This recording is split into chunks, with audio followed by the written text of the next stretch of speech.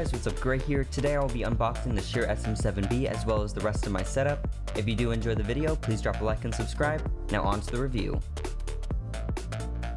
Okay, let's get started with the DBX 286s. This is a preamp that will give me enough phantom power for the Cloudlifter as well as more gain control.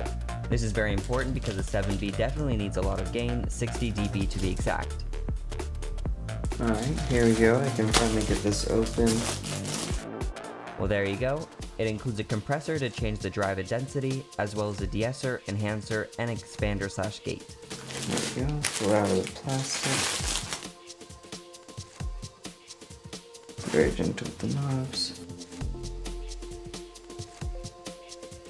Next is the Scarlett 4i4. This is how we will be connecting the microphone to the computer.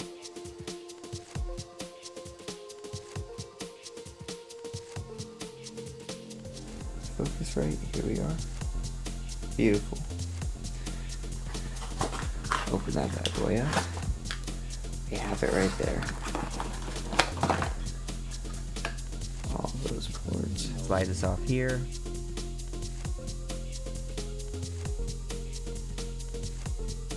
It includes two inputs with controllable gain, as well as the headphone port for listening to your own voice. It's bright red and gorgeous for any setup.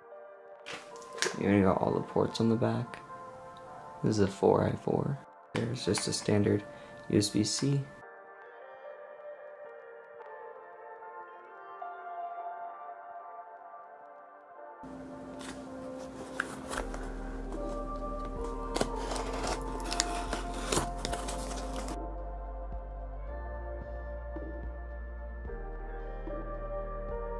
Magnet, ooh.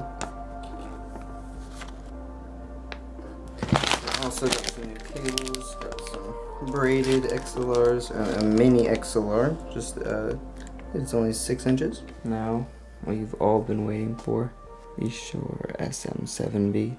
As soon as you take this off, set this aside, and here we are, we have the microphone.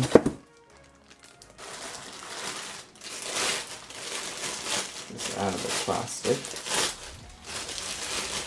and here you have it, the Shure SM7B.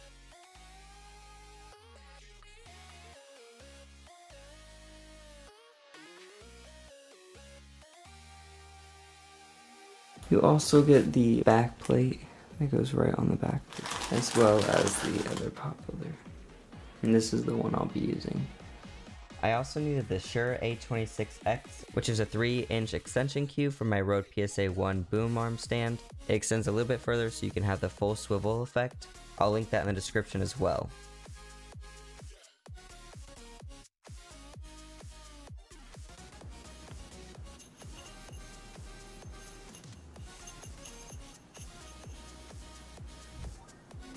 Here's the setup.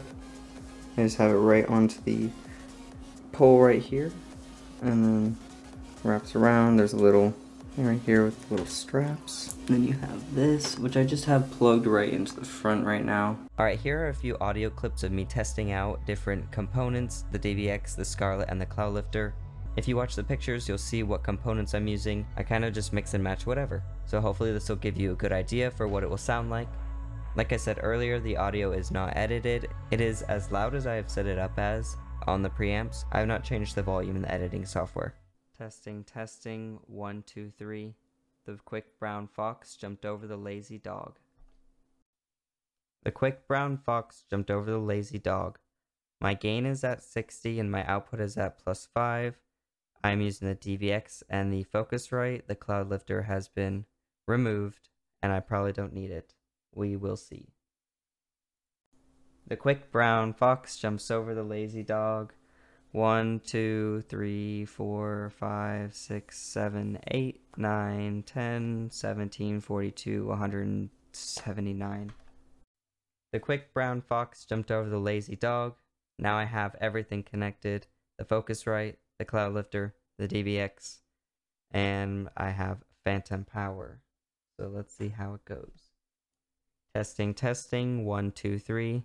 I have turned down the expander gate, so let's see if that has helped at all. In conclusion, the only tip when using this mic is to make sure you always have the gain and volume at levels you like.